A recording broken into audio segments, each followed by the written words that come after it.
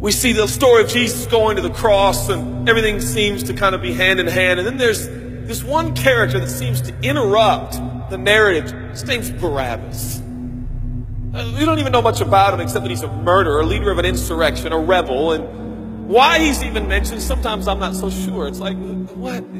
This is about Jesus going to the cross. So in this moment, Pilate thinks, I hold the destinies of these two men in my hand. I know the Jews have a tradition that on a holy day, I will release one of the prisoners on death row. Pilate stands on this audacious stage, who now presents Jesus, Son of the living God, versus Barabbas, the thug and rebel. He says, all right, who do you want? This is blasphemy. This has gone too far. There's no comparison. This is a rightful prisoner, a man who should be on death row. He's a rebel against Rome. He leads a rebellion. He murders people. He's a bad man. He's a thug and he's a crook. He deserves the chains and he deserves the crucifixion. Jesus? What has he done but heal, restore, deliver, set free, open blind eyes, open deaf ears, heal the lame and the leper? What has Jesus done? Who do you want? We want Barabbas. Yeah, give us Barabbas.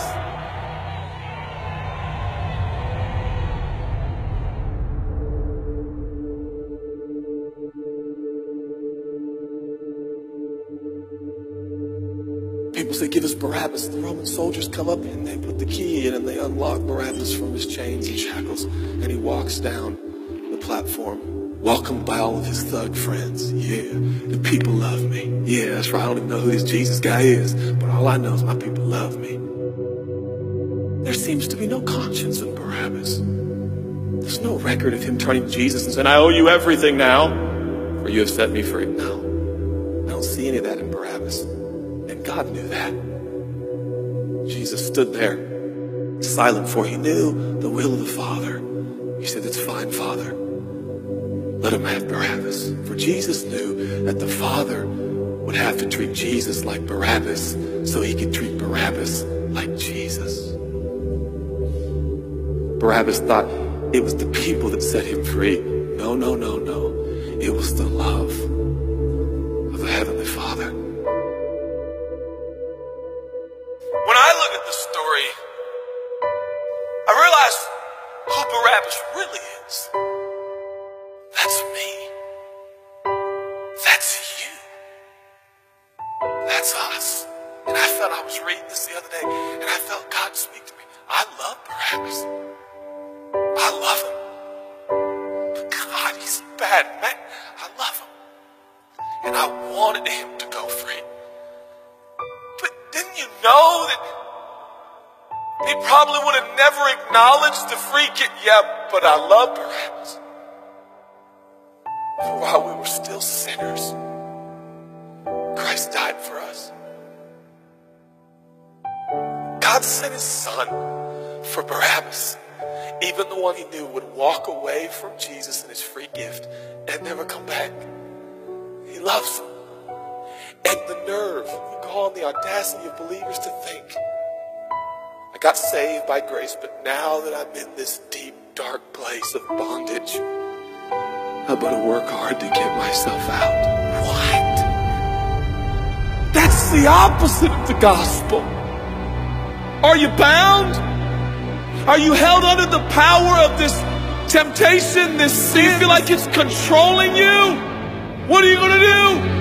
I'm going to shake myself free. Stop it! No, you won't. You're no match for the powers of hell. And the urges of sin. You will not overcome it, and you will never overcome it. You'll just be another statistic. There's no answer within yourself. Your own merit, your own goodness, your own discipline, your own devotion will not save your marriage and will not save your kids. There's only one. And he's the one that took your place. He's the one that stood silently on the platform with Pilate and said, yes, let him have Barabbas. Take me.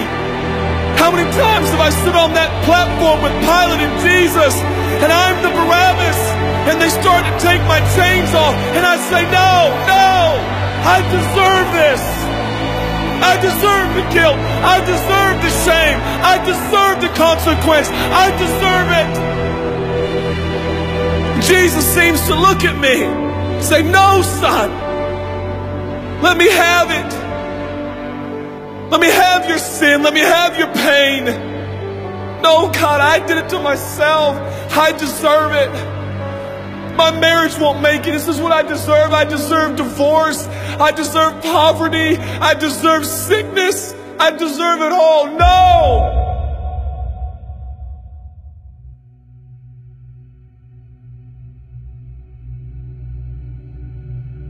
God, I'm so ashamed.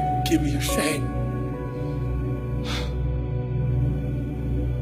But God, what if I do it again? I'll still be here. Oh, God, I don't want to hurt you. I love you. I don't want to do this anymore. Give me your sins, son.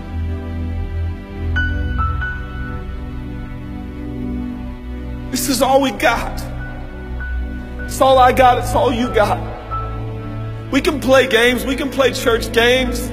We can pretend like some people are better than others and that's why they're blessed. Or we can all come to the honest conclusion that it's God. And it's God alone. The greatest challenge is not your discipline, your devotion, your focus. Your greatest challenge is believing the gospel. Could it be that there's a God with a love so scandalous, so wide, so deep, so vast, so high, so expansive, so welcoming, so inclusive? Let me have your sin, son. Okay.